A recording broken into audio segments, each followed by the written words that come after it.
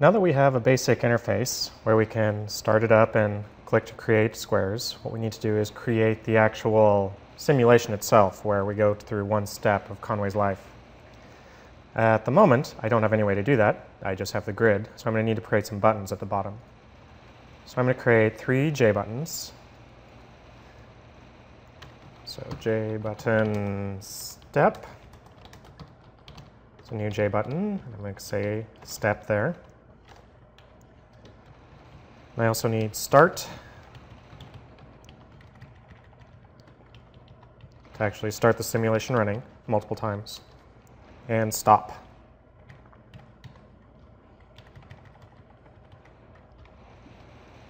Now I also need some place to put these, so I'm going to create a container which is going to be in the south, which is going to be a grid.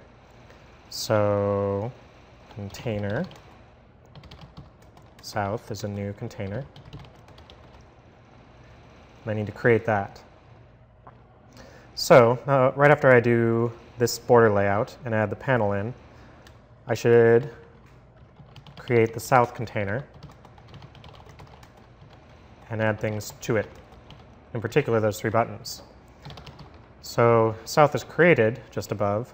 Now I need to actually set its layout. I believe it's 1, 3. I believe that's columns and rows. Rows and columns? Whatever it is, I'll figure it out in a sec if it's in the wrong order. Next I should add in the 3 buttons. So south.add step.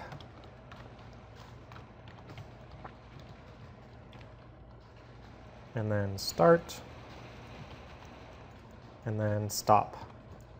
So add those 3 in. Then I need to actually add this to the frame. And I should add it to the south.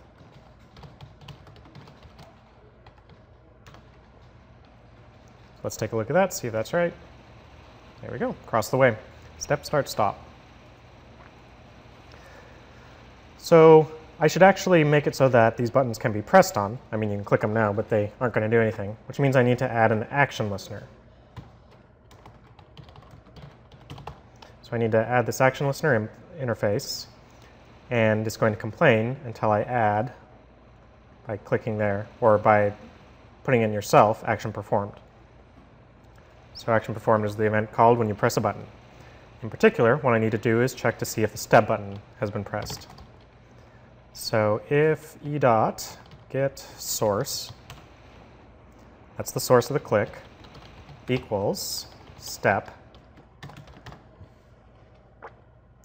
So if that's what I want, then I need to actually take 1 step. Now, when I do the start button, I'm going to have to do this over and over again, so it's probably a good idea to actually make step a method. So I'm going to create a method called step and call it here. Notice I put open and close parentheses afterwards to make it a method. And just underneath this, I'll create the step method. So each time I take a step, I'm going to do this function once. So now I actually have to figure out neighbors. So when I'm looking at a particular square, I need to count the 8 neighbors around it and see if any of them are alive. So basically what I'm going to do is I'm going to do a loop that goes through the entire grid, and it's going to check to see if the upper left neighbor is alive, the one above it, upper right, so on. So to begin with, I'm going to create a pair of for loops, which are going to do this. So I'm going to iterate over my grid length. I'm going to do it again for my grid length. So I and j are going to represent every square in the grid. All right, now I need to actually start figuring out if a particular square, if its neighbors are alive. I'm going to have some way of counting that, so I'm going to create an int here, which is going to be my neighbors. Neighbor count starts at 0. So to begin with, let's do the one directly above the square. So I'm going to use, rather than I, let's actually use x, and instead of j, let's use y. I think that makes more sense for going up and down for y and going left to right for x. So x is going to be my column, and y is going to be my row. So if grid x, y would be where we're at. So if I want to go one above where I'm at, that's going to be y minus 1. If that's true, that means that that square is alive, and I should add one to neighbor count.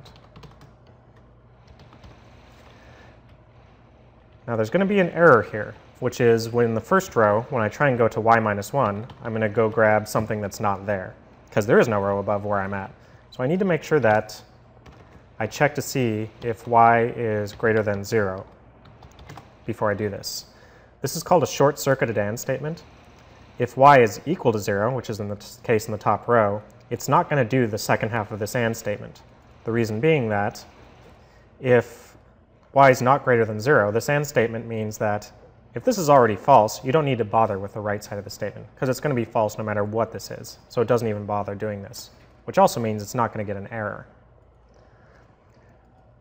So this is a guard to make sure I don't go off the top of the array. All right, so what's next? Let's do one to the left. I got to make sure that x is greater than 0, and grid x minus 1, y is true. So if that one's alive, we're going to add one to the neighbor count.